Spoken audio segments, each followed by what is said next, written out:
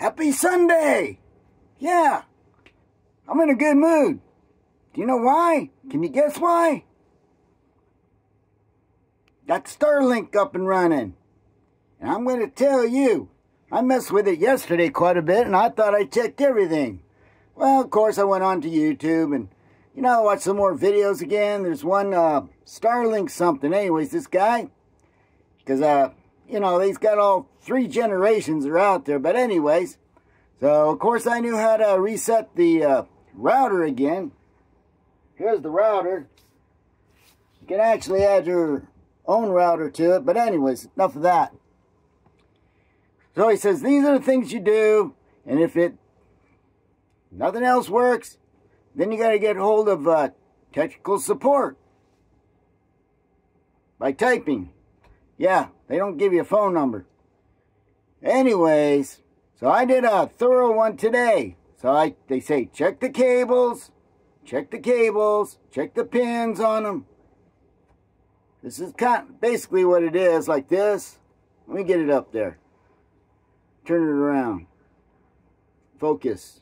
Okay, you see those copper pins? Let me get it in here. God damn it. You see it, don't you? Anyways, there's copper pins in there. There's like little fingers in there. So I got to put it under the light. Got my, where is it at? Magnifying glass out. Hey, let's see if we can do this. I wonder if we can do that. Whenever that shows up like that. Anyways. Little fingers, little pins in there. There's like little slots. I get that magnifying glass. I saw there's something in it at the end of it there. Looked like looked like a particle or something. I took my little screwdriver, flat end, flicked it out of there. There was 2 of them. One on one and one on another. Don't ask me where it came from. I know I got a lot of sand out here, but those were things were lodged in there.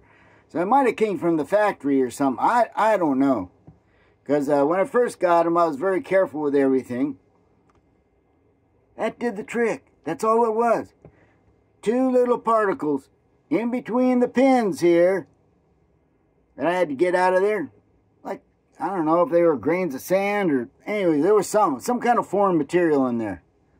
Yeah. I checked everything else and all, put it all together, and boom. It came right up. So, hey, I am glad. I'm praying that everything else will just go good now. Anyways, the speeds, the download speeds, God almighty, 237 megabytes per second download. Upload was, maybe 10 megabytes per second, 12, So, yeah, I'm real glad about that. Real glad. Happy. Now I can move on to my next thing I got to do. Yeah, that was a lot of stress on me there. So, cable. Have you ever run into it? So, hey, we'll just see how this thing goes now. Now I got to deal with my home internet. I don't know if we're going to keep that or not now. And then I have to move up to another plan. Well, we'll see about that. So, just a little side note on Sarasota Tim. I got to hand it to him now, okay? Last time we gave him hell for not taking Fred and Rafaela with him. And honestly, I don't think he even thought about that. Really. On the last hurricane there, Helen, something. Anyway. So, is it Milton, this one? So, it's headed right for Sarasota. Maybe Tampa.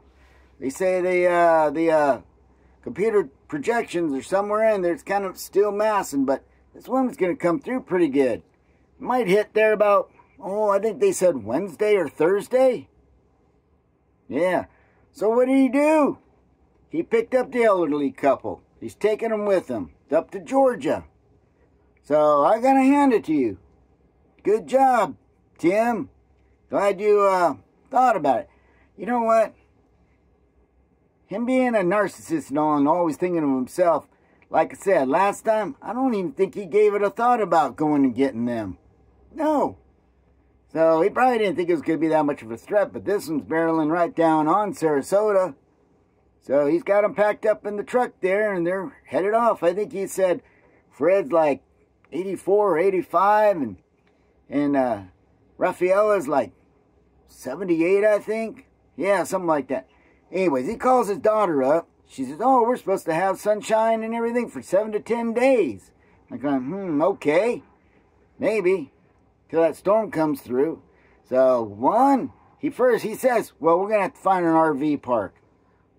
I think he's probably going to park up there at his daughter's place and let the elderly couple stay in the other room. That's what I'm thinking.